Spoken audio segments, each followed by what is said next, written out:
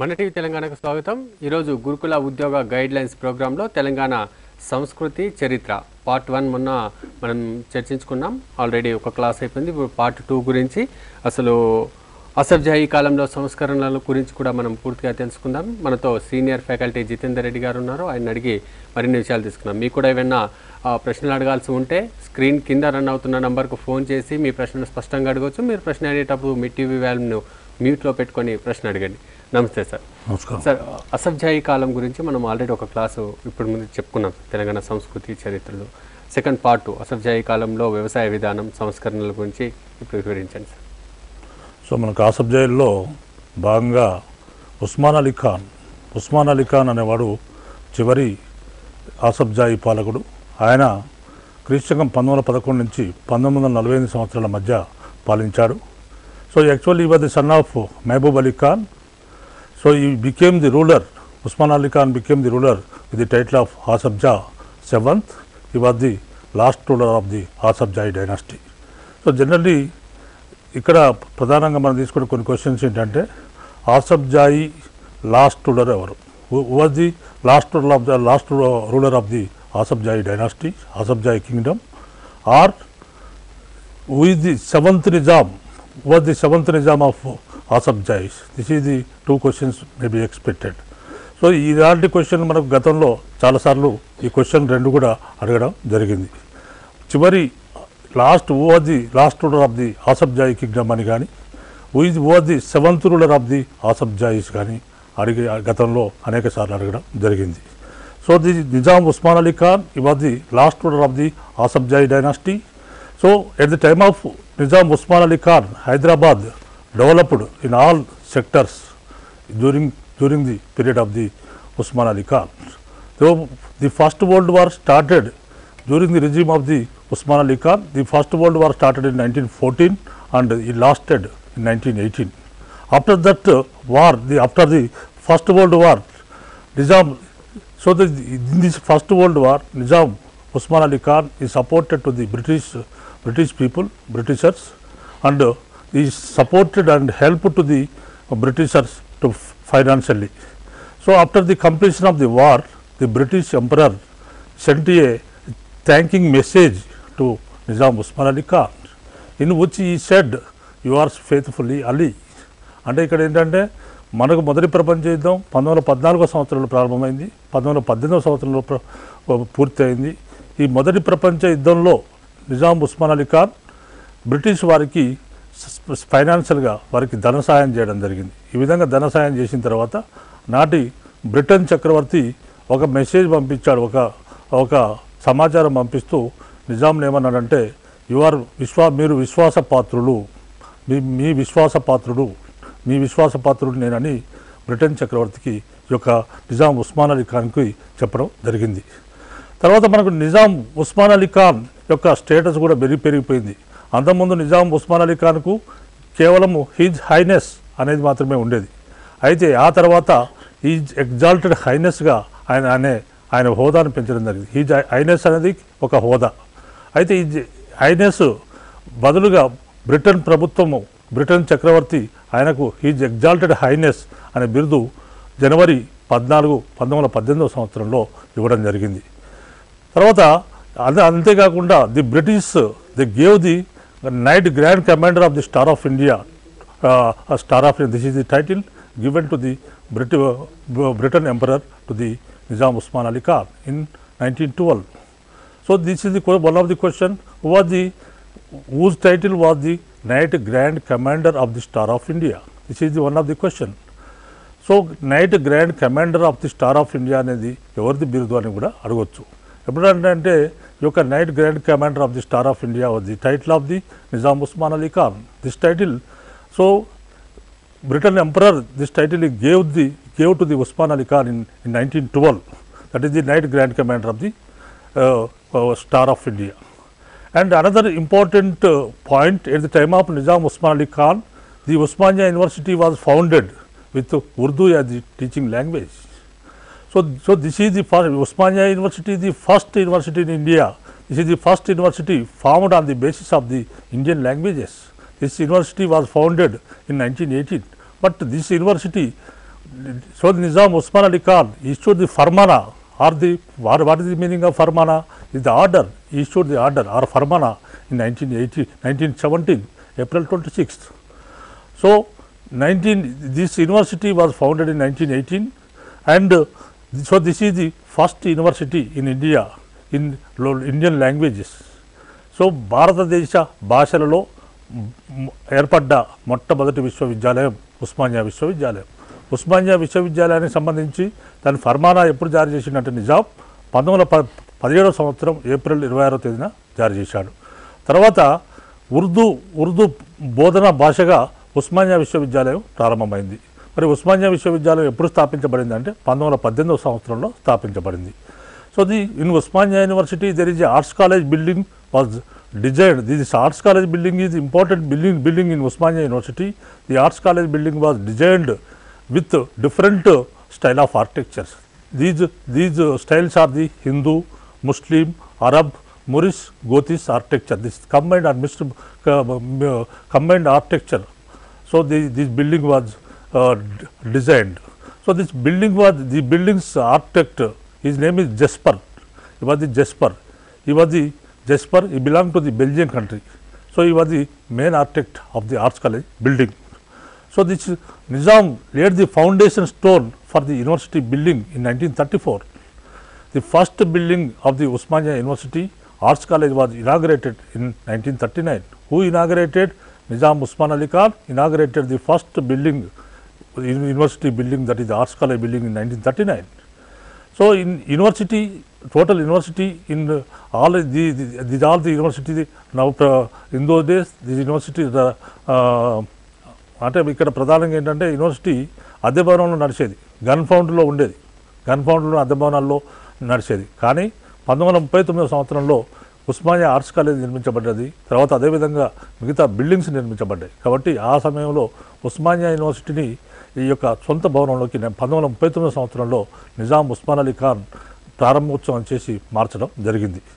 ఈ విధంగా మరి ఉస్మానియా యూనివర్సిటీ శతాబ్ది ఉత్సవాలు చేసుకుంది కాబట్టి సంవత్సరం, కాబట్టి ఉస్మానియా యూనివర్సిటీ నుంచి ఒక క్వశ్చన్ మనం ఎక్స్పెక్ట్ చేయవచ్చు, కాబట్టి మీరు దీన్ని గమనించాలి. అండ్ నిజాం ఈ separated judiciary department from his administration wing in 1922. ఈ separated who separated judicial department from the administration? This is the question. One of the Asif Jahis ruler separated the judicial department from the administration. Who separated? That is the answer is Nizam Usman Ali Khan. When he separated in 1922, and after that another important event at time of Usman Ali Khan, this second 200-year celebrations of Asif Jahis kingdom was celebrated.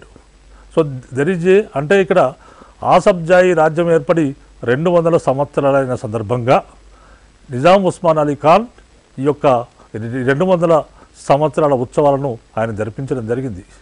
And ఆ సందర్భంగా ఆయన ఈ ఉత్సవాలను ఎక్కడ చేయించాడంటే చౌమల్లా ప్యాలెస్లో చేయించాడు. 1923 సంవత్సరం నాటికి 200 సంవత్సరాలు అయినందువల్ల, వాళ్ళ పరిపాలన ప్రారంభమై 200 సంవత్సరాలు అయినందువల్ల ఇక్కడ ఆయన చౌమల్లా ప్యాలెస్లో ఈ యొక్క ఉత్సవాలను చేయించడం జరిగింది.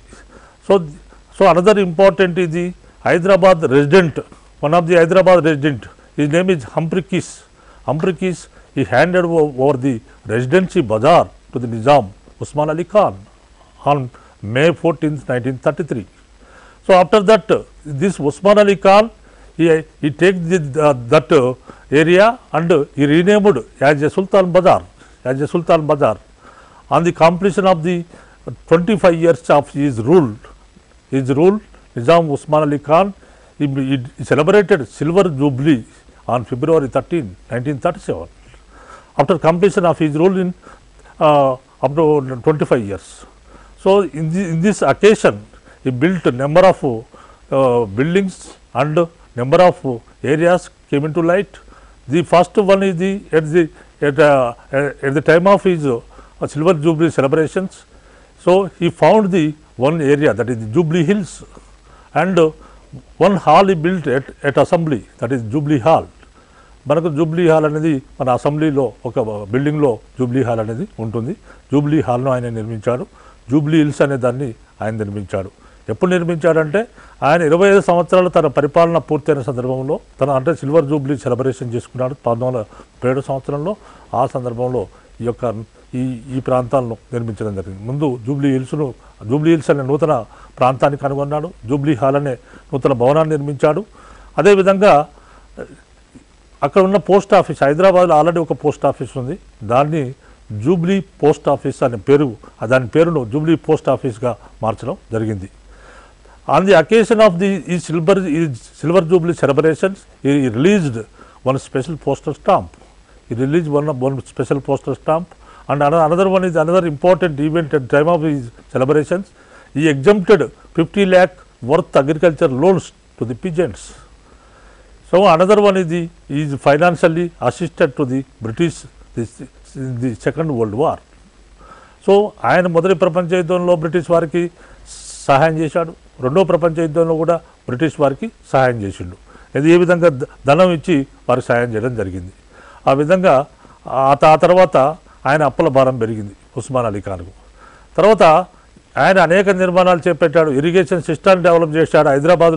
హైదరాబాద్ స్టేట్లో ఉన్న ఇరిగేషన్ సిస్టాన్ని డెవలప్ చేశాడు. ఇరిగేషన్ సిస్టంలో భాగంగా ఈ built bunds on the retaining walls for Musi river in the city. ఎందుకంటే మూసీ రివర్కి గతంలో అనేక సార్లు వరదలు వచ్చేవి. ఆ సందర్భంలో ఏం చేశాడంటే మూసీ నదికి కరకట్టలు కట్టించాడు. అండ్ ఈ constructed dams on Musi river to control floods. Already Musi నదికి మాటికి వరదలు వచ్చేవి, అనేక మంది ప్రజలు చనిపోవడం, నిరాశ్రయులు కావడం జరిగేది. అయితే ఈ సందర్భంలో ఉస్మాన్ అలీ ఖాన్ ఆనాటి ప్రముఖ ఇంజనీర్ అయిన మోక్షగుండం విశ్వేశ్వరయ్యను పిలిపించి దీనికి ఏం చేయాలి, దీనికి నివారణోపాయం చెప్పండి అని అన్నప్పుడు మోక్షగుండం విశ్వేశ్వరయ్య ఏమన్నారంటే, ప్రముఖ ఇంజనీర్, ఈ యొక్క మూసీ నది పైన ఒక 2 రిజర్వాయర్లు కట్టినట్లయితే మూసీ నదికి వరదలు ఆగిపోతాయని చెప్పడం జరిగింది. దాంతో ఈయన మూసీ నదికి ఈ యొక్క అనే ఒక 2 రిజర్వాయర్లు ప్రతిపాదించడం జరిగింది. ఆ రిజర్వాయర్స్ ఏంటంటే, ఒకటి ఉస్మాన్ సాగర్ 1920 సంవత్సరంలో కట్టబడింది. Osman Sagar designed by Mokshagundam Visvesvaraya and Nawab Ali Jung was the engineer in Hyderabad. Usman Sagar he built Usman Sagar in 1920. So this Usman Sagar completed in 1920, and the second building is the second reservoir is the Himayat Sagar. He constructed Himayat Sagar in 1927. The construction was supervised by the engineer Ahmad Mirza, and at the time of another irrigation projects at time of Usman Ali Khan, that is one of the important project is the Nizam Sagar built in 1931. This Nizam Sagar constructed by Nawab Jung with the assistance of Mokshagundam Vishwesvaraya. Mokshagundam Vishwesvaraya was the important engineer. So Nizam Usman Ali Khan also built number of projects and length and breadth of Telangana area. He built Vaira, Paleru projects in Khammam districts, Koil Sagar in Mahbubnagar district, Rayapalli tank in Medak district, Ali Sagar in Bodhan in Nizamabad district. These all the important projects are constructed at time of the Nizam Usman Ali Khan. So this is the question, who built Nizam Sagar project? When the Nizam Sagar project was built? 1931. In the year of 1931, this Nizam Sagar was built. And who built the Nizam Sagar? So Usman Ali Khan built the Nizam Sagar. So Nizam also found archaeological department in 1914. Nizam formed a archaeological department in 1914, and he preserved Ajanta and Ellora caves, Ellora in Aurangabad, and they discovered various caves and paintings. They discovered various paintings, and a state museum at the time of Nizam Usman Ali Khan. He discovered or he established a state museum in 1930 in public gardens, which was developed in 1864. Already 1864లోనే ఈ యొక్క state museum ఏర్పాటు చేయబడింది. అయితే కాకపోతే ఉస్మాన్ అలీ ఖాన్ ఈ మ్యూజియాన్ని ఆయన అభివృద్ధి చేయడం 1930 సంవత్సరం నాటికి అభివృద్ధి దశలోకి తీసుకొని రావడం జరిగింది. సో ఈ విధంగా మరి ఈ మ్యూజియాన్ని ఏర్పాటు చేసినప్పుడు ఈ మ్యూజియం ఒకటే భారతదేశ వ్యాప్తంగా ఒకటే ఒక మ్యూజియం ఉంది, అదే ఈ మ్యూజియం. మరి భారతదేశంలో ఎక్కడ ఇలాంటి మ్యూజియం లేదు.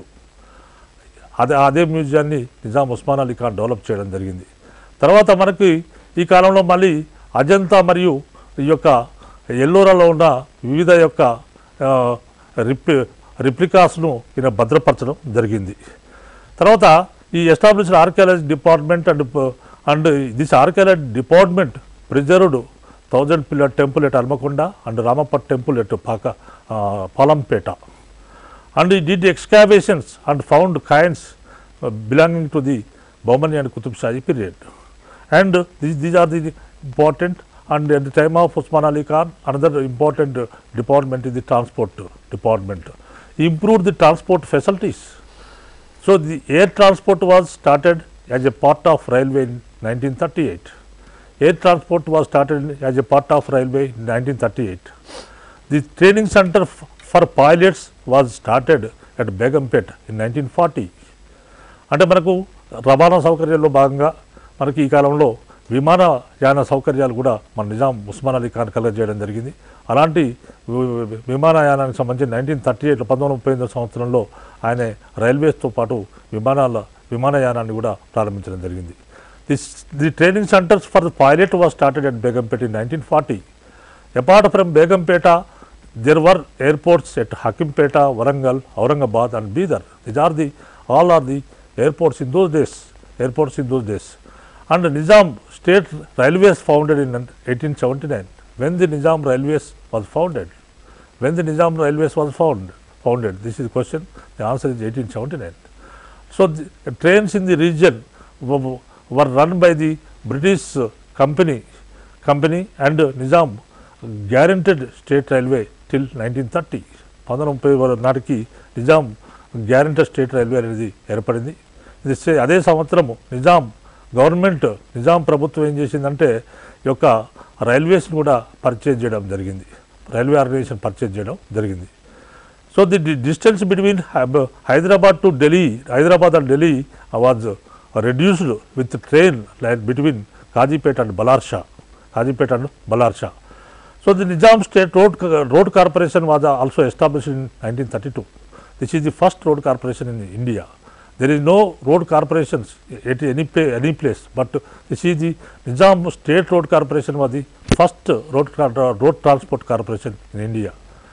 So what is the first road corporation in India? That is the Nizam State Road Corporation. This road corporation established in 1932. This is the first road corporation in the country. So Nizam government started the bus depots, and British companies provided engines for the buses. And while buses were built by the Alvin company buses తయారు చేయడం మొదలుపెట్టింది. తర్వాత Deccan Airways also started at this time of the Nizam Osman Ali Khan. అంటే ఈ కాలంలో Deccan Airways అనే నూతన సంస్థ 1940 సంవత్సరంలో ఏర్పడింది. నిజాం ఏర్పాటు చేయడం జరిగింది. ఇది ఇద్దరు కలిసి నిర్వహించేవారు. నిజాం ఉస్మాన్ అలీ ఖాన్ మరియు ఆనాటి టాటా కంపెనీ ఇద్దరు కలిసి దక్కన్ ఎయిర్వేస్ అనే సంస్థను నిర్వహించేవారు. 1940 సంవత్సరంలో నిర్వహించేవారు. And the commercial operations also started in 1946. So Deccan Airways commercial operations started in 1946. So at the time of Nizam Usman Ali Khan, there are number of development in all sectors. So these are the important sectors, but ఇక్కడ చెప్పుకోవాలంటే చాలా ఉంది. నిజాం ఉస్మాన్ అలీ ఖాన్ సంబంధించి buildings ఉన్నాయి, ఇంకా రకరకాల నిర్మాణాలు ఉన్నాయి, రకరకాల ఫ్యాక్టరీలు ఉన్నాయి. అవన్నీ మన ఎగ్జామినేషన్ వ్యూలో చెప్పడం జరుగుతుంది. ఎగ్జామినేషన్ ఏ రకంగా ఇంపార్టెంట్ వస్తాయో అవే మాత్రమే చెప్పడం జరుగుతుంది. తర్వాత ఈ విధంగా ఉస్మాన్ అలీ ఖాన్ కాలంలో అన్ని రంగాల్లో దాదాపు తెలంగాణ ప్రాంతం చాలా అభివృద్ధి చెందింది. అయితే ఉస్మాన్ అలీ ఖాన్ కాలంలో ఏంటంటే ఆ కాలంలో రజాకార్ వ్యవస్థ అనేది ఉండేది. రజాకార్ వ్యవస్థ కాసిం రజ్వీ అనేవాడు రజాకార్లకు ఆయన అధ్యక్షుడు కావడం జరిగింది. మరి కాసిం రజ్వీ ఆధ్వర్యంలో రజాకారులు బీభత్సం సృష్టించారు. అనేకమైన తెలంగాణ గ్రామాలపై పడి ఈ యొక్క అనేక మందిని రేప్ చేయడము, అనేక రకరకాల స్త్రీలను చేర్చడము, ప్రజలను చంపడము, హింసించడం, ఇటువంటి కార్యకలాపాలు చేసేవారు. ఇలాంటి పరిస్థితుల్లో మరి ఈ యొక్క భారతదేశానికి 1947 సంవత్సరంలో భారతదేశానికి స్వాతంత్రం వచ్చింది. మరి భారతదేశానికి స్వాతంత్రం వచ్చినప్పటికీ నిజాం రాజ్యానికి మాత్రం స్వాతంత్రం రాలేదు. ఎందుకంటే నిజాం ఏమన్నాడంటే భారతదేశంతో నాకు ఎలాంటి సంబంధం లేదు, నాది స్వతంత్ర రాజ్యము, సర్వసత్తాక రాజ్యము, కాబట్టి భారతదేశానికి నాకు ఎలాంటి సంబంధం లేదు, నా దేశం సపరేటు, భారతదేశంతో నాకు ఎలాంటి సంబంధం లేదని చెప్పి తన సార్వభౌమత్వాన్ని ప్రకటించుకోవడం జరిగింది. మరి ఈ విధంగా తన సార్వభౌమత్వాన్ని ప్రకటించుకున్నప్పుడు మరి ఇక్కడ రజాకారులు పక్క బీభత్సం సృష్టిస్తున్నారు, మరోపక్క ఈ యొక్క రకరకాల సమస్యలు ఉన్నాయి ఇక్కడ. మరి భారతదేశానికి స్వాతంత్రం 1947లో వచ్చినప్పుడు మాకు కూడా స్వాతంత్రం కావాలని ఇక్కడి వారు పోరాటం మొదలుపెట్టారు. ఇటువంటి సమయంలో మరి ఈ విధంగా 2 రకాల పోరాటాలు జరుగుతున్న క్రమంలోనే 1947 సంవత్సరం నవంబర్ 29వ తేదీన ఆనాటి నిజామైన ఉస్మాన్ అలీ ఖాన్ భారత ప్రభుత్వంతో ఒక ఒప్పందం చేసుకున్నాడు. అదే యథాతథ ఒప్పందం. యథాతథ ఒప్పందం అంటే బ్రిటిష్ వారితో ఎలాంటి ఒప్పందం ఉండేదో భారతదేశంతో కూడా అలాంటి ఒప్పందమే చేసుకోవడం జరిగింది. భారతదేశంతో ఒప్పందం చేసుకున్నప్పుడు ఏ ఒప్పందం జరిగిందంటే విదేశీ వ్యవహారాలు మొత్తం భారత ప్రభుత్వం చూసుకునేటట్లు, తర్వాత భారత ప్రభుత్వ ప్రతినిధి హైదరాబాద్లో ఉండేటట్లు, తర్వాత అంతరంగ వ్యవహారాలు మాత్రం భారత ప్రభుత్వం పట్టించుకుందని చెప్పడం జరిగింది. ఈ విధంగా యథాతథ ఒప్పందం జరిగిన మరుసటి రోజు నుంచి దానికి వ్యతిరేకంగా అనేక చర్యలకు పాల్పడ్డాడు నిజాం. అంటే భారత ప్రభుత్వం తనను ఏదో చేస్తుందని తన ఆయుధాలు తయారు చేయడం మొదలుపెట్టాడు. ఇట్లా రకరకాలుగా భారత ప్రభుత్వ వ్యతిరేక చర్యలు అన్నీ చేశాడు, అన్ని ప్రచారం చేశాడు, వ్యతిరేక చర్యలు ప్రారంభించాడు. మరి ఇలాంటి సమయంలో ఒక పక్క శాంతి భద్రతల పరిస్థితి హైదరాబాద్లో ముఖ్యమైపోయింది. వర్తకులు వ్యాపారులు అంటున్నారు మేము వర్తకం చేయలేము, పీస్ఫుల్ పరిస్థితులు లేవని అంటున్నారు. మరోపక్క ఈ విధంగా ఇక్కడ లా అండ్ ఆర్డర్ సరిగా లేదు, మరోపక్క రజాకారుల హింస ఎక్కువైపోయింది, శాంతి భద్రతల పరిస్థితి ముఖ్యమైన ఈ పరిస్థితుల్లో ఇక భారత ప్రభుత్వం ఉపేక్షించజాలక 1948వ సంవత్సరం సెప్టెంబర్ 13వ తేదీన భారతదేశం హైదరాబాద్ రాజ్యం పైన పోలీస్ చర్య జరిపింది. ఆ విధంగా 1947 సంవత్సరం సెప్టెంబర్ 13వ తేదీన భారత సైనికులు హైదరాబాద్ను చుట్టుముట్టారు. సెప్టెంబర్ 17వ తేదీన నిజాం భారత ప్రభుత్వానికి లొంగిపోయాడు. ఆ విధంగా సెప్టెంబర్ 18వ తేదీన హైదరాబాద్కి వెళ్ళి భారతదేశంలో విలీనమైపోయింది. అప్పటి వరకు కూడా నిజాం ఉస్మాన్ అలీ ఖాన్ పాలించాడు. ఆ తర్వాత కాలంలో నిజాం ఉస్మాన్ అలీ ఖాన్ను రాజప్రముఖ్ అంటే గవర్నర్గా నియమించడం జరిగింది. ఆయన 1956 సంవత్సరం అక్టోబర్ 31వ తేదీ వరకు రాజప్రముఖగా ఉన్నాడు. రాజప్రముఖగా ఉండి రకరకాలుగా గవర్నర్కు ఆయనే సేవలు చేయడం జరిగింది. ఆ విధంగా నిజాం ఉస్మాన్ అలీ ఖాన్ 1967 సంవత్సరంలో చనిపోయాడు. ఆ తర్వాత ఆయనకు అధికార లాంఛనాలతో అంత్యక్రియలు చేసింది ప్రభుత్వం. సో ఈ విధంగా ఆసఫ్జాయి రాజ్యము ఈ విధంగా జరిగింది. మరి ఆసఫ్జాయి చివరి రాజు ఎవరంటే నిజాం ఉస్మాన్ అలీ ఖాన్. సో ఈ విధంగా ఆసఫ్జాయిలు కంప్లీట్ అయింది. తర్వాత ఆసఫ్జాయిల తర్వాత నెక్స్ట్ వచ్చేసి మనకు సాలార్జంగ్ సంస్కరణలు, సాలార్జంగ్ రీఫార్మ్స్ మనం నెక్స్ట్ చాప్టర్గా మనం చెప్పుకోవచ్చు. సాలార్జంగ్ అనేవాడు మొదటి సాలార్జంగ్ అనే ఆయనే 1853 నుంచి 1883 సంవత్సరాల మధ్య ఆసఫ్జాయిల దగ్గర ప్రధానమంత్రిగా దివానా లేదా ప్రధానమంత్రిగా పనిచేశాడు. మరి Salar Jung was appointed as a Diwan in 1853 during the నాసిరుద్దౌలా period. The Nizam Nasiruddaulah period, he appointed as the Diwan of Hyderabad. The original name of the Salarjung was the Nawab Turab Ali Khan. So he worked as a Diwan under 3 Nizams. These 3 Nizams are Nasiruddaulah, and second one is the Afzaluddaulah and Mir Mahbub Ali Khan. ఆయనే 3 నిజాముల కింద పనిచేశాడు. ఒకరు ఎప్పుడు appoint అయ్యాడంటే నాసిరుద్దౌలా కాలంలో appoint అయ్యాడు. నాసిరుద్దౌలా కాలంలో appoint అయ్యి నాసిరుద్దౌలా కింద పనిచేశాడు, అఫ్జలుద్దౌలా కింద పనిచేశాడు, తర్వాత మీర్ మహబూబ్ అలీ ఖాన్ కింద కూడా పనిచేశాడు. ఈ విధంగా 3 నిజాముల కింద ఆయన పనిచేశాడు. ఇక్కడ క్వశ్చన్ ఏంటంటే what was the original name of the Salar Jung? What was the original name of Salar Jung? His original name is Nawab Turab Ali Khan. So he worked under 3 Nizams. Who worked under 3 Nizams? Salarjung worked under 3 Nizams. And before ఈ విధంగా మరి మొదటి సాలార్జంగ్ తాను హైదరాబాద్ దివాన్ కాకముందు ఆయన అనేక హోదాల్లో అక్కడ అనేక ట్రైనింగ్ తీసుకున్నాడు. ఆయన బ్రిటిష్ ఆఫీసర్ అయిన డైటన్ వద్ద పరిపాలనాపరమైన శిక్షణ తీసుకోవడం జరిగింది. అండ్ ఈ appointed as a Diwan at the age of 24. At the time of his appointment as a Diwan, the situation of Hyderabad was very bad. Because so ఇక్కడ ఏంటంటే ఆయన హైదరాబాద్ దివాన్గా అపాయింట్ అయ్యే నాటికి హైదరాబాద్ రాజ్య వ్యవస్థ చాలా గందరగోళంలో ఉన్నది. ఎందుకంటే హైదరాబాద్ రాజ్యంలో హైదరాబాద్ నిజాం అప్పుల పాలయ్యి ఉన్నాడు. ఆయన నగలు ఎక్కడ వేరే దగ్గర తనఖా పెట్టారు. తర్వాత బ్రిటిష్ వారికి కొన్ని లక్షల రూపాయలు బాకీ పడ్డాడు. కాబట్టి హైదరాబాదు మళ్ళీ ఇక్కడ ఉన్న ఎంప్లాయీస్ కానీ ఇక రకరకాల వ్యక్తులు కానీ ఈ యొక్క మొత్తము లంచగొండితనానికి అలవాటు పడ్డారు. మరి ల్యాండ్ రెవెన్యూ సరిగ్గా వచ్చేది కాదు. తర్వాత లా అండ్ ఆర్డర్ సరిగ్గా లేదు. ఇట్లా అన్ని రంగాల్లో హైదరాబాద్ బాగా వెనకబడిపోయింది. కాబట్టి ఇలాంటి పరిస్థితుల్లో సాలార్జంగ్ వచ్చి హైదరాబాదు రాజ్య వ్యవస్థను సరిదిద్దాడు. తన సంస్కరణ ద్వారా తన హైదరాబాద్ రాజ్య వ్యవస్థను సరిదిద్దడం జరిగింది. ఆయన రకరకాల సంస్కరణలు చేశాడు. అలాంటి సంస్కరణలు ఏంటంటే పరిపాలనా సంస్కరణలు, తర్వాత ఆర్థిక సంస్కరణలు, తర్వాత న్యాయ సంస్కరణలు, తర్వాత విద్యా సంస్కరణలు, ఈ విధంగా రకరకాల సంస్కరణలు చేయడం జరిగింది. ఆయన యొక్క పరిపాలనా సంస్కరణలో భాగంగా ఫస్ట్ మనం తీసుకుంటే ఏంటంటే administrative reforms at time of the Salar Jung.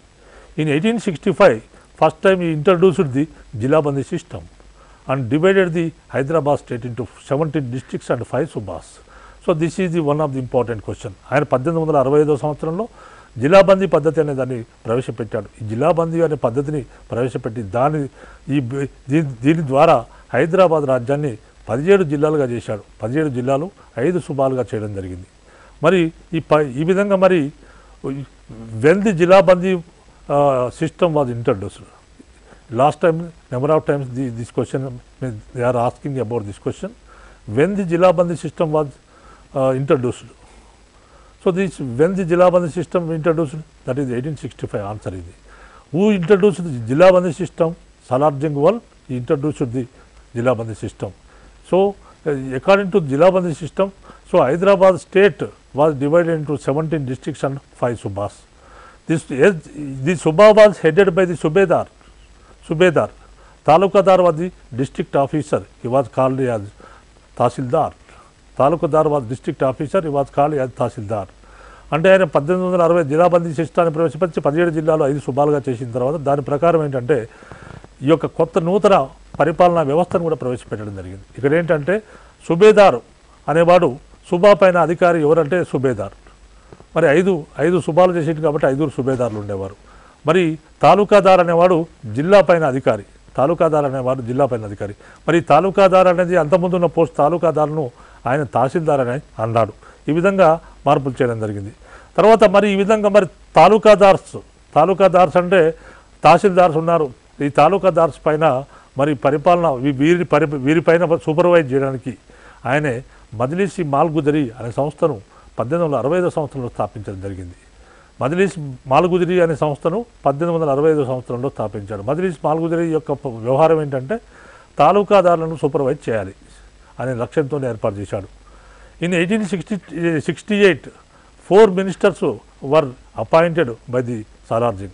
The 4 ministers he appointed. One is the Sadarul Maham to oversee the police, judicial and revenue, and these are the 3 ministers. One is the police and second one is judicial and third one is revenue, and fourth one is the different duties, that is the public welfare, education, health and local bodies. This is the 4th ministry. So these are the administrative reforms at time of the Salarjung. So he also introduced financial reforms also, because మనం ఇక్కడ చెప్పుకున్నాం హైదరాబాద్ రాజ్యం బాగా వెనుకబడి ఉన్నది, చాలా గడ్డు పరిస్థితుల్లో ఉన్నది. మరి ఇలాంటి పరిస్థితుల్లో మరి ఈయన ఫైనాన్షియల్ రిఫార్మ్స్ కూడా చేయడం జరిగింది. ఆయన చేసిన ఫైనాన్షియల్ రిఫార్మ్స్లో ఆర్థిక సంస్కరణలో భాగంగా ఏంటంటే ఆయనే అనేక సంస్కరణలు చేసి రాజ్య ఆదాయాన్ని ఇంప్రూవ్ చేశాడు. అంతకుముందు ఈ తాలూకాదారుల చేతిలో ఈ యొక్క మొత్తం వ్యవస్థ ఉండేది. మరి ఇక్కడికి వచ్చిన తర్వాత ఆయనే ఈ యొక్క భూమి శిస్తు వ్యవహారానికి సంబంధించి ఈ యొక్క బ్రోకర్స్ని లేకుండా డైరెక్టు ప్రభుత్వానికి భూమి శిస్తుకు వచ్చేటట్టు చేశాడు. దానివల్ల ఈ యొక్క ఇక్కడ చాలా మార్పులు జరిగినాయి. దానివల్ల నిజాం రాజ్య వ్యవస్థ మెరుగుపడింది. నిజాం అప్పులు కొంత మేరకు తీర్చగలిగాడు. ఆయన నగలు తనఖా నుంచి బ్యాగ్ తీసుకురాగలిగాడు. ఇటువంటి సందర్భంలో ఆయన అనేక ఫైనాన్షియల్ రిఫార్మ్స్ చేయడం జరిగింది. ఈ విధంగా మరి బ్రిటిష్ వారు అప్పులు తీర్చినందుకు బ్రిటిష్ వారు ఏం చేశారంటే వాళ్ళు ఏం చేశారంటే ధారాశివ, రాయచూరు, నల్దుర్గ్ ఇవన్నీ కూడా తిరిగి నిజాంకి ఇవ్వడం జరిగింది. ఎందుకంటే మనం ఇక్కడ నిజాం 1857 సంవత్సరంలో మరి నిజాము బ్రిటిష్ వారికి సహాయ సహకారాలు చేశాడు. 1857 తిరుగుబాటు వచ్చినప్పుడు నిజాం అఫ్జలుద్దౌలా కానీ ఆయన యొక్క ప్రధానమంత్రి అయిన దివాన్ అయిన మన సలార్జంగ్ కానీ ఇద్దరు కూడా బ్రిటిష్ వారికి ఈ తిరుగుబాటును అణచడంలో పూర్తి సహకారం అందించారు. ఫలితంగా 1860 సంవత్సరంలో దాని కృతజ్ఞతగా ఆనాటి బ్రిటిష్ ప్రభుత్వం ఏం చేశారంటే ధారాశివ, రాయచూరు, నల్దుర్గ్ అనే ప్రాంతాలను తిరిగి నిజాము 1860 సంవత్సరంలో అప్పగించడం జరిగింది. తర్వాత అదేవిధంగా ఈ Salar Jung established A central treasury and reformed the financial policy. ఈ introduced a new rupee coin, that is Ali Sikka. Who introduced Ali Sikka? Salar Jung one introduced Ali Sikka అనేది రూపాయి నాణ్యము. ఈ రూపాయి నాణ్యాన్ని కొత్తగా ఇంట్రడ్యూస్ ఎవరు చేశారంటే సలార్జంగ్ చేశాడు. మరి ఈ విధంగా ఆయన 3 మింట్లు పెట్టాడు. అంటే ఈ అలీ సిక్కాను తయారు చేయడానికి 3 మింట్లు పెట్టడం జరిగింది. The central printing press at Hyderabad, the regional printing centres at Gadwal and Narayanpet were established for maintaining the coins. ఈ కాయిన్స్ అంటే దీన్ని నాణాలను ముద్రించడానికి మెయిన్ ప్రింటింగ్ ప్రెస్ ఇక్కడ హైదరాబాద్లో ఉంది. దాని తర్వాత గద్వాల మరియు నారాయణపేటలో కూడా ఈ ప్రింటింగ్ ప్రెస్లు పెట్టడం జరిగింది. తర్వాత ఈ regularised commercial taxes and sales and purchases, deeds, highways, forest and ఆబ్కారీ system first time introduced. And ఈ exempted 50 lakh loans which Nizam had to pay to the British. అంటే ఆ విధంగా బ్రిటిష్ వారిని 50 లక్షలు బ్రిటిష్ వారికి నిజాం ఇవ్వవలసిన రుణాన్ని ఎగ్జామ్ చేయడం జరిగింది. సో ఈ విధంగా చేయడం వల్ల అనేక రకాల చర్యలు తీసుకోవడం వల్ల ఈ చర్యల వల్ల నిజాం యొక్క ఆర్థిక పరిస్థితి చాలా మెరుగైంది. The income of the state was increased. Highly increased. So and established revenue settlement department in 1875. ఆయన 1875 సంవత్సరంలో రెవెన్యూ సెటిల్మెంట్ డిపార్ట్మెంట్ను ఏర్పాటు చేయడం జరిగింది. So who established revenue settlement department in Hyderabad? That is the Salar Jung one. That is the answer. And Salar Jung one also important event, that is the abolished ఇనామ్ lands. Already at time of the Nizam period ఈ abolished all the ఇనామ్ lands. ఇనామ్ lands అంటే బహుమానంగా ఇచ్చే భూములన్నీ కూడా ఆయన రద్దు చేయడం జరిగింది. తర్వాత అదేవిధంగా ల్యాండ్ ట్యాక్స్ ఈ యొక్క మరి 30 సంవత్సరాల వరకు ఒక్కసారి ల్యాండ్ ట్యాక్స్ మనం సెటిల్ చేస్తే అది 30 సంవత్సరాల వరకు అది అమల్లో ఉండేటట్లు నిజాం, అంటే భూమి శిస్తు అనేది ఒకసారి మనం ప్రవేశపెట్టిన తర్వాత 30 సంవత్సరాల వరకు అది అమల్లో ఉండేటట్లు సలార్జంగ్ ఈ సిస్టాన్ని ప్రవేశపెట్టడం జరిగింది. But at time of the Salar Jung కాలంలో పోలీస్ రిఫార్మ్స్ కూడా చేశాడు. పోలీస్ రిఫార్మ్స్లో భాగంగా ఆయనే మరి సలార్జంగ్ కాలం నాటికి హైదరాబాద్లో ఒక క్రమబద్ధమైన పోలీస్ వ్యవస్థ లేదు. కేవలం సైన్యం మాత్రమే ఈ యొక్క పోలీసు విధులను నిర్వహించేవారు. మరి ఇటువంటి పరిస్థితుల్లో సలార్జంగ్ నూతన పోలీస్ వ్యవస్థను ఏర్పాటు చేశాడు. Before Salar Jung there is no proper policing in Hyderabad till 1865. Salarjung established police department. This police department was known as Mahkama Kotwali. అంటే ఇక్కడ సలార్జంగ్ పోలీస్ డిపార్ట్మెంట్ అనేది కొత్తదాన్ని ఏర్పాటు చేశాడు. ఈ పోలీస్ డిపార్ట్మెంట్ ఏమంటారంటే మఖామాయి కోత్వాలి అని అంటారు. మఖామా కోత్వాలని అనే పోలీస్ డిపార్ట్మెంట్ ఆయన ఏర్పాటు చేయడం జరిగింది. అంటే అదేవిధంగా పోలీసు బ్రిగేడ్, ఈ established police brigade and the formed police brigade in the name of the Nizamat. The police superintendent was called as Mahtamin, the inspectors was called as Amin, and police stations were called as Chowkis. అంటే ఇక్కడ police వ్యవస్థ నిర్మించాడు. మక్కామాయి కోత్వాల్ అనే police డిపార్ట్మెంట్ని ఏర్పాటు చేశాడు. తర్వాత police department ఏర్పాటు చేశాడు. అదేవిధంగా పోలీస్ సూపరింటెండెంట్ ఆఫ్ పోలీస్ని ఏమంటారంటే మహతామీన్ అంటారు. అదేవిధంగా పోలీస్ ఇన్స్పెక్టర్ను అమీన్ అంటారు. తర్వాత పోలీస్ స్టేషన్ను చౌకీలు అని అంటారు. ఈ విధంగా ఈయన పోలీస్ వ్యవస్థను ఏర్పాటు చేయడం జరిగింది. హైదరాబాద్లో ఫస్ట్ టైం పోలీస్ వ్యవస్థను ఏర్పాటు చేశారు. మరి who introduced police system in Hyderabad? That is the answer the Salar Jung one. And ఈ also introduced judicial reforms judicial reforms. Established a separate Supreme Court, highest court, that is Supreme Court. The Supreme Court was called as Majlis-e-Murfa, that is Supreme Court, that is the Supreme Court. The High Court called as Mahakama-e-Sadar is the High Court. So Darul Qadi was the separate court for the Muslims to implement the Muslim law.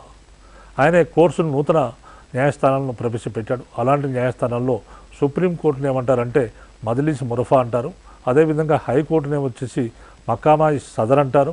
తర్వాత దారుల్ కాజీ అనే ప్రత్యేక కోర్టును కూడా ఏర్పాటు చేసింది. దారుల్ కాజీ అనే court యొక్క అది సపరేట్గా ముస్లిం చట్టాల గురించి ఏర్పాటు చేయడం జరిగింది. ముస్లిం చట్టాల గురించి ఏర్పాటు చేయడం జరిగింది. ఈ also establish civil courts in Hyderabad. That is the first one ఇది భుజంగ్ Diwani Adalat. భుజంగ్ Diwani Adalat and second one కుర్దు Diwani Adalat. భుజంగ్ Diwani Adalat and second one ఇది కుర్దు Diwani Adalat. And also established criminal court, that is the ఫౌజ్దారీ Adalat. ఫౌజ్దారీ Adalat was the criminal court. So ఇక్కడ అడుగుతారు మరి దివానీ అదాలత్ అనేది ఇక్కడ ఈ క్రింది వాళ్ళలో ముస్లిం లాకు సంబంధించిందా లేకపోతే సివిల్ కోర్టా, క్రిమినల్ కోర్టా, హైకోర్టా అని ఇది అడిగినప్పుడు మనం ఇదొక భుజంగ్ దివానీ అదాలత్ కానీ కుర్దు దివానీ అదాలత్ కానీ సివిల్ కోర్ట్సు, తర్వాత ఫౌజ్దారీ అదాలత్ అనే ముస్లింలకు సంబంధించిన ప్రత్యేక కోర్టులుగా మనం చెప్పుకోవచ్చు. తర్వాత అదేవిధంగా మరి జిల్లాల్లో కూడా జడ్జెస్ ఉన్నారు. మరి జిల్లాల్లో కూడా జడ్జెస్ ఉన్నారు. అక్కడ కూడా జడ్జెస్ ఉండేవారు. తర్వాత మనకు ఇక్కడ మనకు విలేజెస్లో ఈ గ్రామీణ న్యాయ వ్యవస్థను ఎవరు చూసేవారంటే పటేల్స్ మరియు పట్వారీలు. పటేళ్ళు మరియు పట్వారీలు అనేవారు ఈ యొక్క విలేజ్లో గ్రామాల్లో న్యాయ వ్యవస్థను చూసుకునేవారు. తర్వాత సాలార్జంగ్ ఇక్కడ ఏం చేశాడంటే చాలా క్రూరమైన శిక్షలు రద్దు చేశాడు. ఆయన చేసిన క్రూరమైన శిక్షలు ఏంటంటే ఆయనే ఈ యొక్క మరణ శిక్షను రద్దు చేశాడు. ఊరి వేయడాన్ని మరణ శిక్షను రద్దు చేశాడు. తర్వాత చేతులు కాళ్ళు కట్ చేయడాన్ని, చేతులు కాళ్ళు నరకడాన్ని ఆయనే ఆపివేశాడు శిక్షలను. అంటే చేతులు కాళ్ళను తొలగించే శిక్షను ఆపివేశాడు. తర్వాత సతీసాగమనాన్ని నిషేధించాడు. సో ఈ try to introduce the British India judicial system. అంటే బ్రిటిష్ వాళ్ళ దగ్గర ఇక్కడ ఎలాంటి బ్రిటిష్ జ్యుడిషియల్ సిస్టమ్ ఉందో అలాంటి జ్యుడిషియల్ సిస్టాన్ని ఇక్కడ ప్రవేశపెట్టడానికి ఆయన ప్రయత్నం చేశాడు. తర్వాత మనకు మరి who abolished Sati practice in Hyderabad అంటే that is the answer is the Salar Jung one.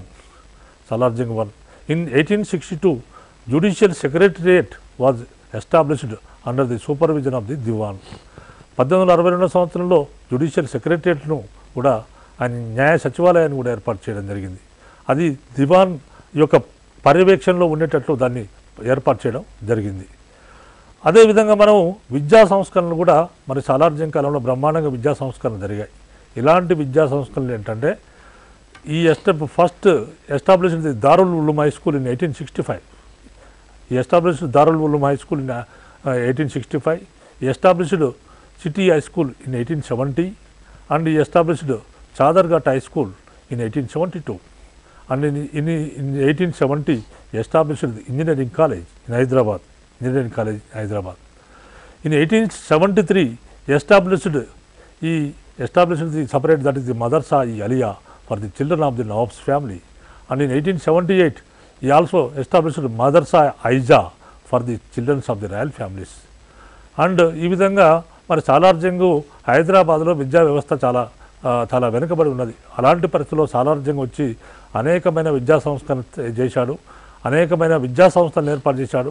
ఈ సంస్థలను ఏర్పాటు చేసి ఈ యొక్క హైదరాబాద్లో విద్యా విధానాన్ని మెరుగుపరచడం జరిగింది.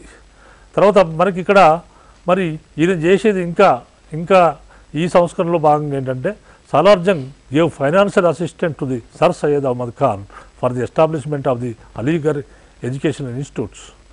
అదేవిధంగా ఈ ఎడ్యుకేషన్ స్థాపించడంతో పాటు సర్ సయ్యద్ అహ్మద్ ఖాన్ మరి అలీగర్ ఉద్యమం చేశారు. సర్ సయ్యద్ అహ్మద్ ఖాన్ అలీగర్లో అనేక విద్యా సంస్థలు ఏర్పాటు చేశాడు. ముస్లింలు బాగా చదువుకోవాలనే ఉద్దేశంతోనే అలీగర్ విద్యా సంస్థలను సర్ సయ్యద్ అహ్మద్ ఖాన్ ఏర్పాటు చేస్తే సర్ సయ్యద్ అహ్మద్ ఖాన్ ఏర్పాటు చేసిన అలీగర్ ముస్లిం విద్యా సంస్థలకు మనకు ఇక్కడ సాలార్జంగ్ సాయం చేసేవాడు. సాలార్జంగ్ ఫైనాన్షియల్గా ఆ వాటికి సాయం చేయడం జరిగింది. తర్వాత మనకు నిజాం కాలేజ్ అనేది 1887 సంవత్సరంలో ఏర్పడ్డది. ఏ విధంగా ఏర్పడింది? సాలార్జంగ్ అప్పటికి చనిపోయాడు. 1883 సంవత్సరంలోనే సాలార్జంగ్ చనిపోయాడు. సాలార్జంగ్ చనిపోయిన తర్వాత నిజాం కాలేజ్ 1887లో ఏర్పడ్డది. ఏ విధంగా అంటే చాదర్ఘట్ స్కూల్లోని ఇంటర్మీడియట్ క్లాసెస్, తర్వాత మదర్సా ఐజా, మరి ఇక్కడ రాజకుటుంబీకుల కొరకు ఏర్పాటు చేసిన ఈ యొక్క మదర్సా ఐజా ఉన్నది ఒకటి విద్యా సంస్థ. ఆ మదర్సా ఐజాను చాదర్ఘట్ ఇంటర్మీడియట్ క్లాసెస్ను కంబైన్ చేసి దాన్ని నిజాం కాలేజీని ఈ యొక్క 1887 సంవత్సరంలో ఏర్పాటు చేయబడింది. So when the Nizam college was established, that is the answer is the 1887. What is the old name of Nizam college? What is the old name of Nizam College? The old name of Nizam College was the Hyderabad College. అంటే నిజాం కాలేజ్కు పాత పేరు ఉండేది, అదేంటంటే Hyderabad college అన్నారు. మనకు రీసెంట్గా group 2 ఎగ్జామ్లో అడిగారు నిజాం కాలేజ్ పాత పేరు ఏంటనేది క్వశ్చన్ వచ్చింది. దాని ఏంటంటే హైదరాబాద్ కాలేజ్. తర్వాత మనకు ఇది తర్వాత was the first principle of Nizam college, is name is Aghorenath Chattopadhyay. Was the first principle of the Nizam college. And at time of Salarjung, improved the transport facilities also, So the telegraph line between Hyderabad and Bombay established in 1856 to 1857. Post and telegraph departments also established in 1871. The appointed chief postmaster general. So the Hyderabad Solapur road line, Bombay Madras railway line was completed in 1868. The line passed through Gulbarga Wadi of Nizam Kingdom. అంటే ఇక్కడ మనకి గుల్బర్గా వాడి నుంచి railway line వచ్చేది. అయితే ఈ railway line అంటే మన హైదరాబాద్ రాజ్యానికి రైల్వే లైన్ ఏం చేశాడంటే నిజాం ఏం చేశాడంటే ఢిల్లీ, బాంబే, తర్వాత మద్రాసుకు ఒక రైల్వే లైన్ ఉండేది. ఆ రైల్వే లైను నిజాం రాష్ట్రంలోని గుల్బర్గా మరియు వాడి నుంచి పోయేది. అలాంటి ఆ గుల్బర్గా వాడి నుంచి వెళ్తుంది కాబట్టి హైదరాబాద్ను కూడా గుల్బర్గా వాడి కలపడం జరిగింది. దాంతోనే హైదరాబాద్కు ఇండియాతోని ప్రత్యక్ష సంబంధాలు ఏర్పడ్డాయి. అలాంటి ఫెసిలిటీస్ మన సాలార్జంగ్ కాలంలో వచ్చాయి. తర్వాత మనకు హైదరాబాద్ వాడి railway line was completed in 1878. So Secunderabad Vijayawada railway line was completed in 1886. Secunderabad railway station was inaugurated in 1874. ఈ విధంగా రైల్వే లైన్స్ ఈ యొక్క సాలార్జంగ్ పీరియడ్లో అనేకం నిర్మించబడ్డాయి. And Secunderabad railway station inaugurated in 1874. So the British residency of Hyderabad doctor Smith conducted a industrial exhibition in 1856. Who conducted industrial exhibition? Dr. Smith conducted industrial exhibition at time of the Salarjung. That exhibition was in 1856. So this Salarjung, he invited many professionals from North India and appointed them in various posts. అంటే ఈ విధంగా సాలార్జంగ్ మరి హైదరాబాద్ రాజ్యం బాగా వెనుకబడి ఉంది. మరి హైదరాబాద్ రాజ్యాన్ని ఏదో బాగు చేయాలని లక్ష్యంతో ఆయన దివాన్ కావడం జరిగింది. ఆ సందర్భంలో ఆయన ఏం చేశాడంటే ఉత్తర భారతదేశం నుంచి మంచి మంచి ఎక్స్పర్ట్స్ని తీసుకొచ్చాడు హైదరాబాద్ రాజ్యానికి. ఎందుకంటే మంచి అక్కడి నుంచి ఎక్స్పర్ట్స్ వివిధ రంగాల నిష్ణాతులను ఉత్తర భారతదేశానికి తీసుకొచ్చాడు. ఎందుకంటే హైదరాబాదులో ఉన్న వాళ్ళను ట్రైనింగ్ ఇప్పించడానికి తీసుకొచ్చాడు. వీళ్ళందరికీ ట్రైనింగ్ ఇప్పించి వీళ్ళని కూడా నిష్ణాతులను చేయాలనే ఉద్దేశంతో ఉత్తర భారతదేశంతో అనేక మంది మేధావులను అక్కడి నుంచి తీసుకొని రావడం జరిగింది. ఈ విధంగా ఉత్తర భారతదేశం నుంచి అనేక మందిని పిలిపించి ఇక్కడ వారికి ఉద్యోగాలు ఇచ్చాడు.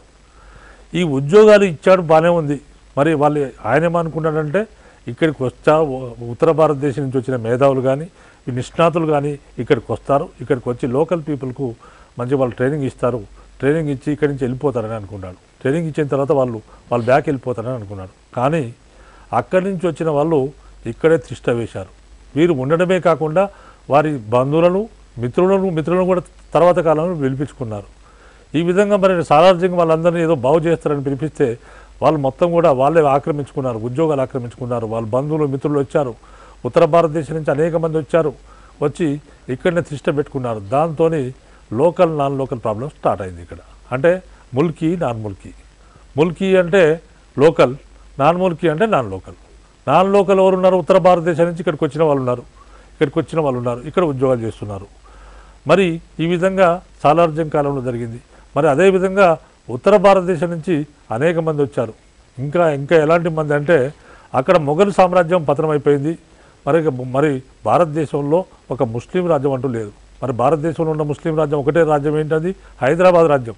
కాబట్టి హైదరాబాద్ రాజ్యంలో మనకు ఉద్యోగాలు దొరుకుతాయని ఉత్తర భారతదేశం నుంచి అనేక మంది హైదరాబాద్కు వచ్చి రావడం జరిగింది. మరి 1857 తిరుగుబాటు తర్వాత కూడా ఉత్తర భారతదేశం ఒక కల్లోల పరిస్థితులు వచ్చినాయి. మరి అలాంటి కల్లోల పరిస్థితుల్లో తర్వాత మరి దక్షిణ భారతదేశం సేఫ్ అని చెప్పేసి హైదరాబాద్కు చాలామంది ఇక్కడనే వచ్చి సెటిల్ అయిపోయారు. కాబట్టి ఇక్కడ వచ్చి అనేక అందరూ ఇక్కడ లోకల్ పీపుల్ యొక్క ఉద్యోగాలు ఉత్తర భారతీయులు తాము ఆక్రమించుకోవడం జరిగింది. మరి మరి ఇంకొకటి ఏంటంటే 1884 సంవత్సరంలో ఆనాటి నిజామైన మహబూబ్ అలీ ఖాన్ ఆయన పర్షియన్ భాషా స్థానంలో అధికార భాషగా ఉర్దూను చేయడం జరిగింది. ఈ విధంగా ఉర్దూను అధికార భాషగా చేసేటప్పటికీ మరి ఉర్దూ అధికార భాష అయింది. దాంతో ఉత్తర భారతీయులు అనేక మంది వచ్చారు. ఇక్కడ ఏంటంటే లక్నవీ ఉర్దూ అనేది ఉండేది. లక్నవీ ఉర్దూ అంటే లోకల్ ఉర్దూ. దక్కనీ ఉర్దూ అంటే ఇక్కడ లోకల్గా మాట్లాడే ఉర్దూను దక్కనీ ఉర్దూ అంటారు. లక్నవీ ఉర్దూ అనేది ఉత్తర భారతీయులు మాట్లాడే ఉర్దూ. కాబట్టి లక్నవీ ఉర్దూను అధికార భాషగా చేశాడు నిజాం. కాబట్టి ఆటోమేటిక్గా లక్నవీ ఉర్దూ మాట్లాడేటోళ్ళు కావాల్సి వచ్చింది. మరి లక్నవీ ఉర్దూ ఎవరికి వస్తుందో వాళ్ళని మాత్రమే ఉద్యోగాల్లో పెట్టుకున్నారు. వాళ్ళు ఇక్కడికి వచ్చేసారు. ఉత్తర భారతదేశం నుంచి వచ్చేసి లక్నవీ ఉర్దూను పెట్టేసుకొని లక్నవీ ఉర్దూ వాళ్ళు అనేక ఉద్యోగాల్లో స్థానం సంపాదించుకున్నారు. మరి ఉస్మానియా విశ్వవిద్యాలయం 1918 సంవత్సరంలో ఏర్పాటైనప్పుడు కూడా అనేక మంది ఉత్తర భారతీయులు ఇక్కడికి వచ్చారు. వచ్చి ఇక్కడ తిష్ట వేశారు. ఎందుకంటే ఉస్మానియా విశ్వవిద్యాలయం ఉర్దూ భాషలో ఏర్పాటైంది. కాబట్టి మరి ఎలాంటి ఉర్దూ కావాలి? లక్నవీ ఉర్దూ కావాలి. మళ్ళీ ఉత్తర భారతదేశం చూచారు. ఇట్లా రకరకాలుగా ఉత్తర భారతీయులు వచ్చేసి దక్షిణ భారతదేశంలో సెటిల్ అయిపోయారు. మరి ఈ విధంగా సెటిల్ అయిపోయిన తర్వాత వీళ్ళందరూ సెటిల్ అయిపోయారు.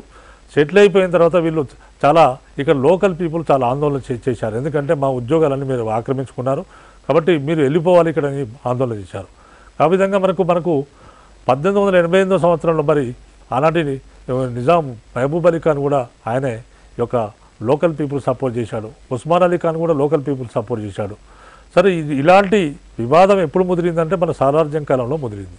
ఎందుకంటే సాలార్జంగ్ ఉత్తర భారతీయులను ఎప్పుడైతే తీసుకొచ్చాడో ఇక్కడ ఈ వివాదానికి తెరదీయడం జరిగింది. ఈ విధంగా సాలార్జంగ్ పీరియడ్లో ముల్కీ నాన్ ముల్కీ ఉద్యమం యొక్క ఒక పెను ఉద్యమంగా సాగింది. సార్ ఒకరు ఫోన్ లైన్లో ఉన్నారు సార్. హలో, మీ పేరు, మీరు ఎక్కడి నుంచి మాట్లాడుతున్నారో చెప్పి మీ ప్రశ్నను అడగండి. హలో, అడగండి, మీ ప్రశ్న అడగండి. నా పేరు రేఖ అండి. చెప్పండి సార్, మాకు ఈ తెలంగాణ హిస్టరీ సంబంధించిన బుక్స్ దొరకట్లేవు సార్. ఇక్కడ కూడా బయట పోర్షన్ ప్రాబ్లం అవుతుంది. ఏదన్నా బుక్స్ సజెస్ట్ చేస్తే బాగుంటుందని. తెలంగాణ హిస్టరీ కావాలండి మీకు బుక్? అవునండి. తెలుగు అకాడమీలో దొరుకుతుంది మేడం. అవును. తెలుగు అకాడమీలో మీకు ఉన్నది ఇంగ్లీష్ మీడియం కావాలంటే ఇంగ్లీష్లో, తెలుగు మీడియం కావాలంటే తెలుగులో ఉన్నదండి. సార్ నాది తెలుగు సార్, లాంగ్వేజ్ పండిట్ కదా, తెలుగులోనే ఎగ్జామ్ ఉంటుందని, అంటే తెలుగు బుక్స్ కావాలని. తెలుగు బుక్ కూడా ఉంది మేడం, తెలుగు అకాడమీలో ఉందండి.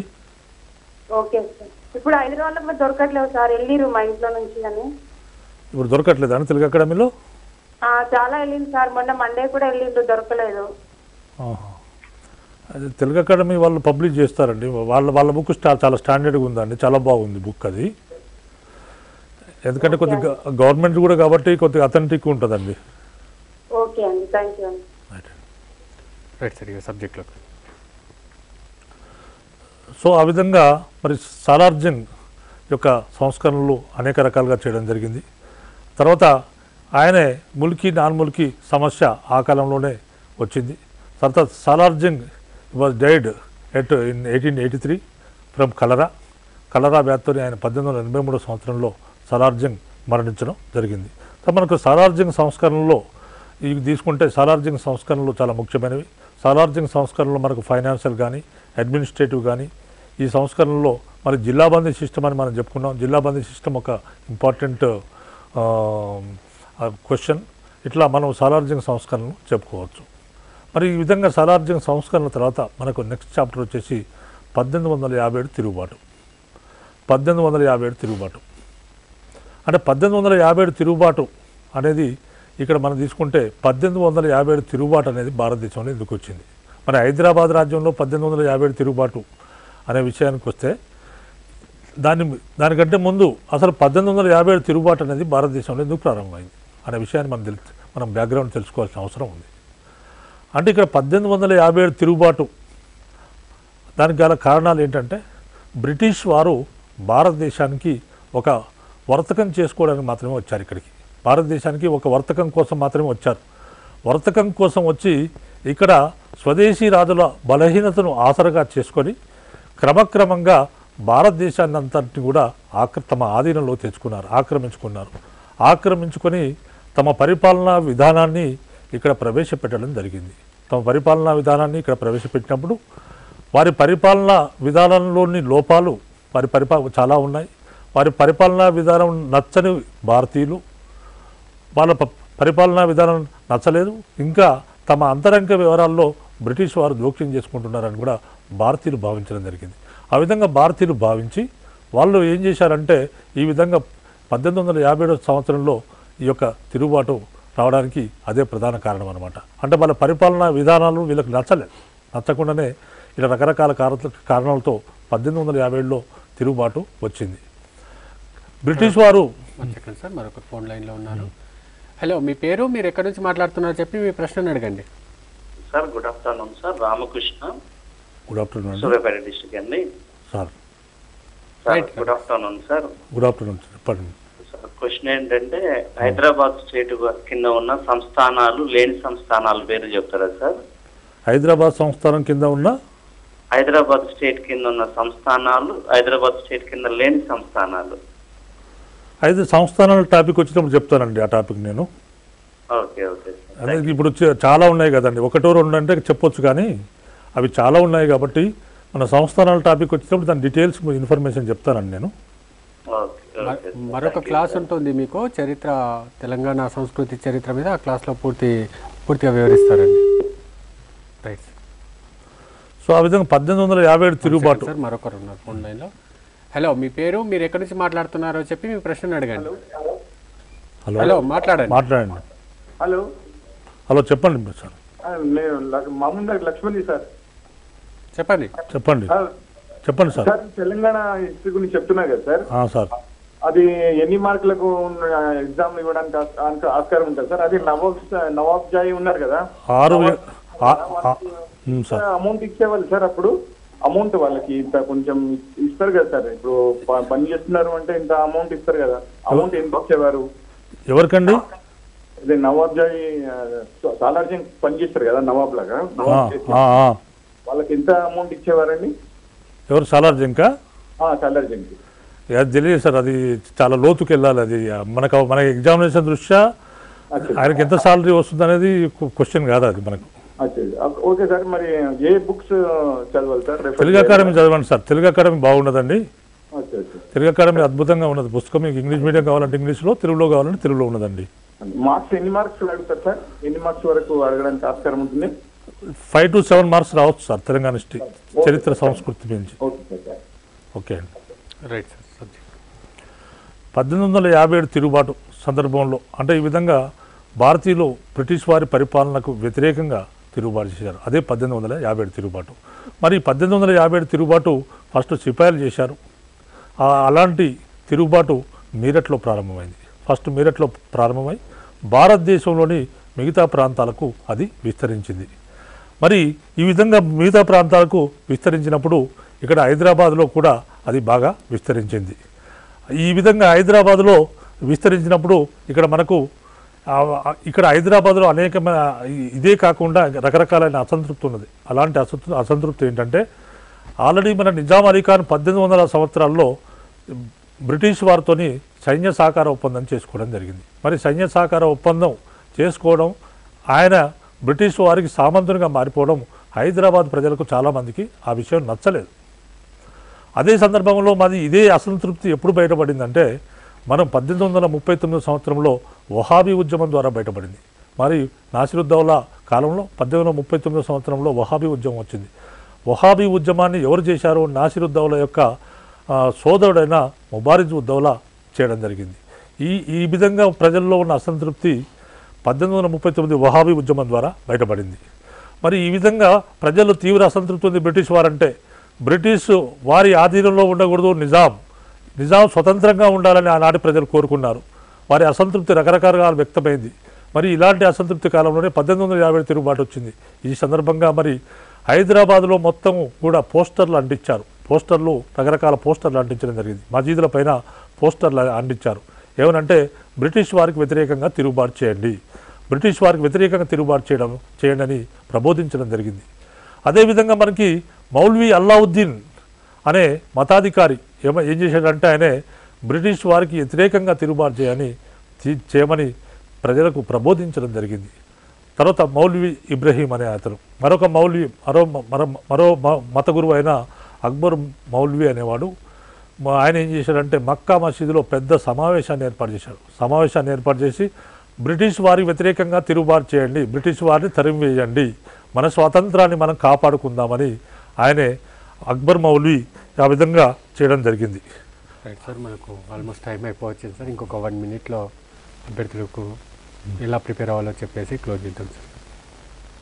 సో చెప్పిన ఇంపార్టెన్స్ క్వశ్చన్స్ అన్నీ కూడా మనము ఇంపార్టెంట్ క్వశ్చన్స్ అని మనం గమనించాలి. అంటే మీకు ఇంపార్టెంట్ మాత్రమే చెప్తున్నాను, అంతా మిగతా చెప్పట్లేదు. కాబట్టి నేను ఏదైతే ఇంపార్టెంట్ క్వశ్చన్ రూపంగా చెప్తున్నానో ఆ క్వశ్చన్స్ ఇంపార్టెంట్గా మీరు భావిస్తే మీరు సక్సెస్ కావడానికి చాలా అవకాశాలు ఉంటాయి. రైట్, తెలంగాణ సంస్కృతి చరిత్ర మీద ఇంకా మరో క్లాస్లో మరింత విస్తృతంగా తెలుసుకుందాం. ఇప్పటికి 2 క్లాసులైనా ఇంకో క్లాస్ కూడా ఉంటుంది. పూర్తి సమాచారాన్ని మళ్ళీ అందిస్తాం. థ్యాంక్ యూ సార్, మీ విలువైన సమాచారాన్ని, మీ విలువైన సమయాన్ని కేటాయించి మంచి సమాచారాన్ని అందించారు. మరో క్లాస్లో మిగతా అంశాన్ని కూడా అభ్యర్థులకు అందించే అవకాశం ఉంటుంది సార్. Thank you. ఇది ఇప్పుడు ఈ ప్రోగ్రామ్ ఒకవేళ మిస్ అయిన వాళ్ళు మన టీవీ SoFTNET.com కానీ యూట్యూబ్లో కానీ చూసే అవకాశం ఉంది. నమస్తే.